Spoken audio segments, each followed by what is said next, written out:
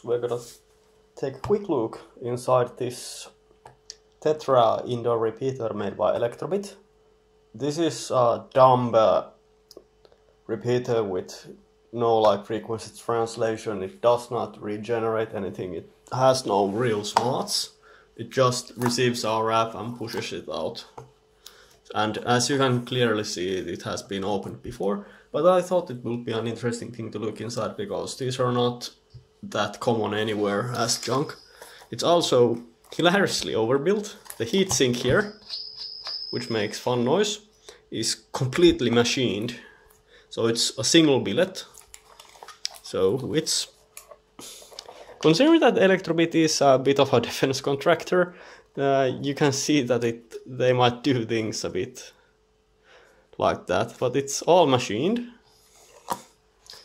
And we have the modem data, fans, power, some signaling stuff. Might be actually a normal modem for like a phone line modem, and modem power and a door switch.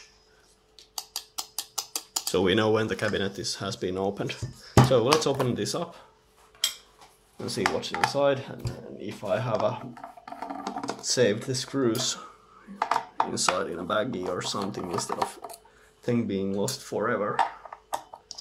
My plans for this are to use it as a RF front end, because I can just put RF in and get it out from here.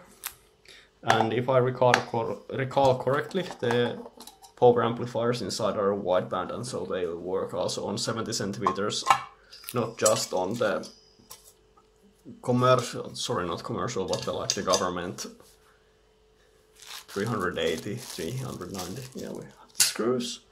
And so we see the thing, and we see the logic here. We have RF in, sorry, RF out here, RF in, it goes in, gets some buffering, goes into the transmit chain. Let's actually take that out of the way. It goes into the transmit chain, into a power amplifier, and out. And that's all she wrote. Some solid state caps, some analog devices op amps, and a linear technology regulator. So we see it's made by Elektrobit Oy. So Elektrobit is nowadays known as Bittium, but when this was made they were still Elektrobit. Then they split the defense contractor radio frequency stuff into Bittium. They also make secure Android handsets, and I think they designed and made the handsets for the MEXSAT, Mexican government satellite, and so on. They do all kinds of neat stuff. But the Elektrobit these days does some car automation stuff. I think some German manufacturers bought it or something. But anyway, these are on the radio frequency side of things, these are pretty boring. We could pull this out and take a look inside if there is some chips or something on the other side. Actually, let's do it for this one.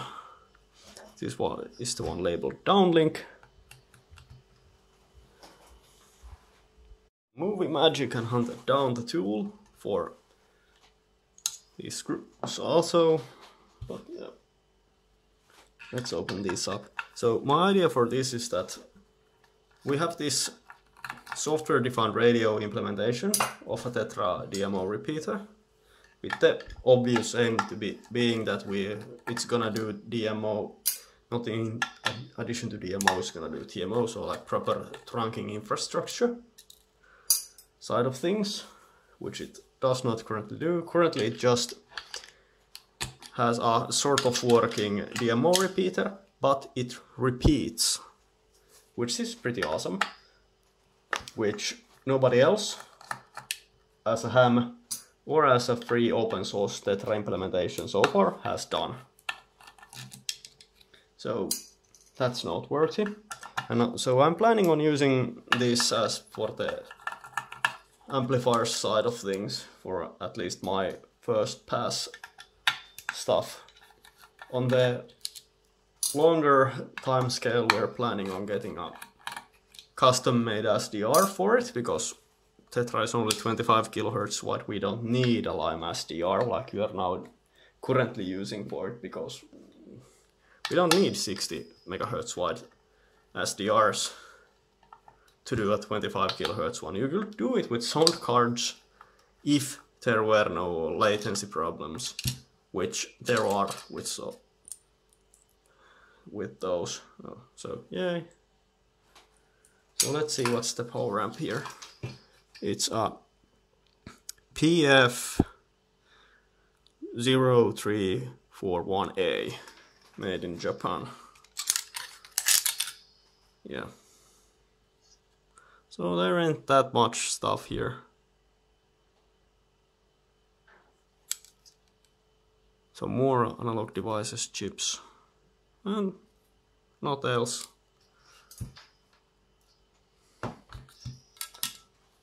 Let's remove that,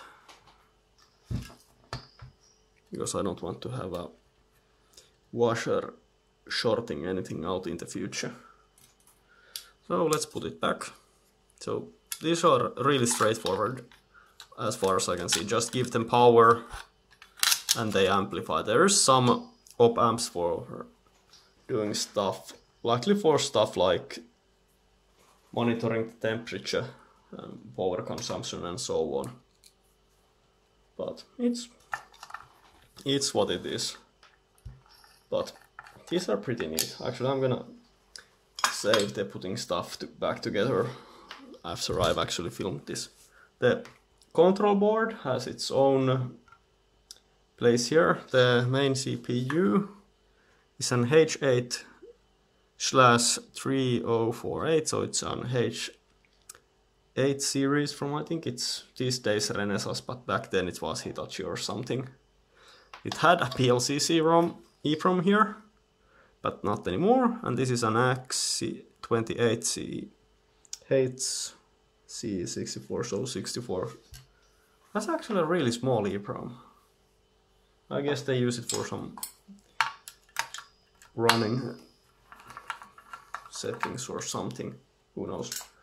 Let's pop this open and we have a Maxim Max 208. It's just doing some level shifting, and a Max 20002A. Yeah, Max 202E. They're also just level shifting and level shifting and level shifting, and these are all loose, so I clearly have been inside here before. Not that I remember anything about it, but if we take a quick look, this has this connection to operator one, and it has an antenna on it. So I'm just thinking if there's some modem implementation somewhere. Not that I think there is, or the connection to modem was this separate connector here, and it was like a GSM modem, so that if this started oscillating or misbehaving, because it is a dumb thing which just directly amplifies anything. So if you'd have a problem with it, it could start oscillating, and because there is a separate control system, you can yell to it via the control system and shut it down, so that the oscillation stops and the handsets start working again. Which is one of the reasons why you can't just randomly put out GSM repeaters yourself, or other cellular band repeaters, because if they oscillate, you likely won't notice, but the telecom operator will notice. Plus they contribute to other problems, because they usually have uplink noise. They can contribute by having stuff like uplink noise, because this amplifier in this chain, which goes to like the uplink side, this is amplifying all the time, so it receives noise. This does not have a perfect noise figure. This doesn't have a perfect noise figure, neither does this one. So we have the duplexer here and the losses from it, losses from the coax, so we receive atmospheric noise, have a noise here. This has some noise figure, it amplifies that noise, it gets amplified again here, and even more here. The chain is linear and all that, but it's still amplifying the noise. It goes to the output duplexer and out into the sky. And now we are transmitting this lump of noise, which is the combination of the received channels bandpass here,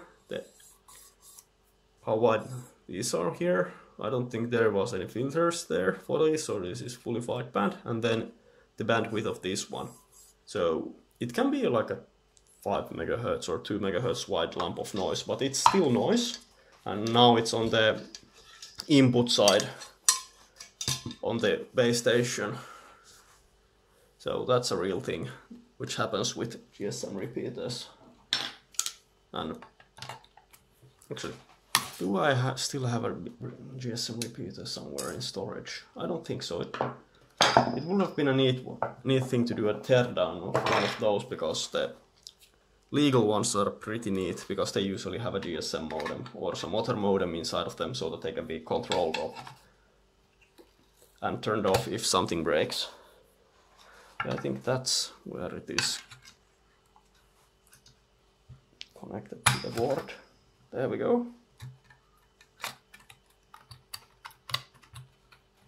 And there. Okay, that's boring.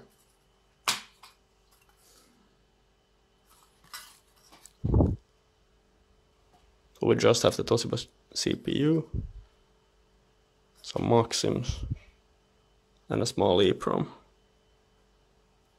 and a 7.37 something clock. When we look here, we just see that this is mostly just DC. Tons of tantalums. There's like not a single electrolytic on the whole board. Yep. All tantalum and plastic and ceramic. I think there's 2 SMPS regulators here to get the powers to the amplifiers. We have some 2 MIC 29502BT. Okay, and what we have here? MIC 4576 Berta uniform. Okay, well that's boring. Just DC. So okay, well this is what these dumb TETRA repeaters look like. I guess the external modem side of things, the modem data and the modem door power here, they are just some external GSM modem or some other thing. I guess you could use the existing antennas and put in like a transmit combiner or something, and use a UHF band radio modem for it, so it would not depend on the cell phone network at all or any existing network. But who knows?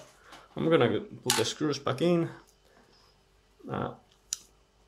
pile this up and put it back into storage to wait for when I have actually something to feed RF into this. This was Ocean Henry 2, Foxtrot Tango Golf.